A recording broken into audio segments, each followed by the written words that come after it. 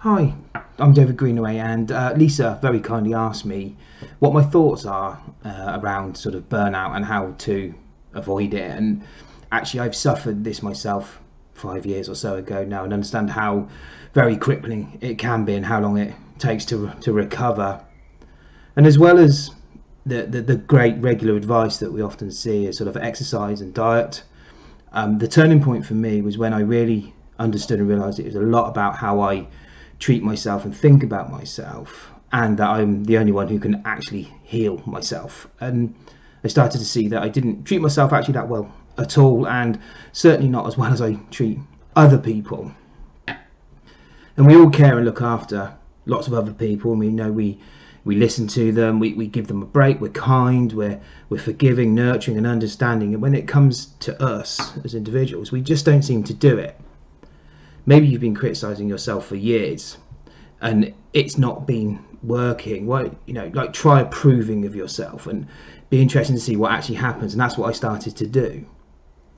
So how to avoid burnout? These are just my 3 tips that I found have worked for me. So here we go. I'll try. Number 1 is practicing mindfulness, and it's not about trying to stop scattered or negative thoughts. It's actually more about recognizing them and accepting them as a perfectly normal and natural part of life, and being sort of fully present in your mind and your body and listening to what you are telling yourself, because after all, you do know yourself better than anyone else knows you. And this sort of self-compassion exercise helps you accept your thoughts and feelings without assigning any judgment, and makes a big difference in stopping burnout. And it certainly helped me a lot.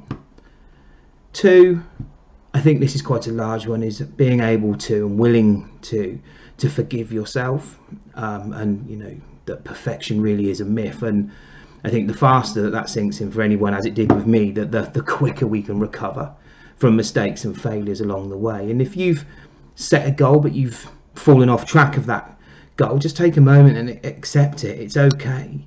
It's all right to stumble. Forgive yourself, let yourself off, and just replan. Take the next set of actions to just get back on track and go again. It's actually, the trick almost is to sort of shift your perspective and not judging yourself for the number of times that you've fallen or made mistakes, but rather celebrating each time you practice self-compassion by forgiving yourself and just standing back up, brushing yourself off, going again.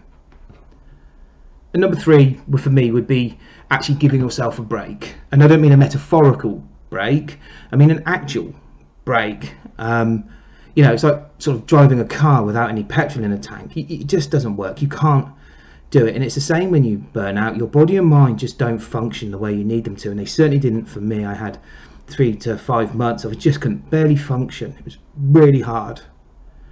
And the self-compassion will just give you the permission to take the breaks that you need every day. And it doesn't have to be a week-long holiday anywhere.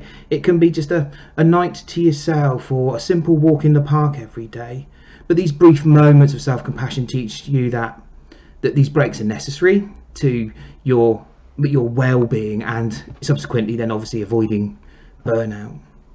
And as with any new habits, it only works if you put it into practice every day consistently. You have to do it over and over.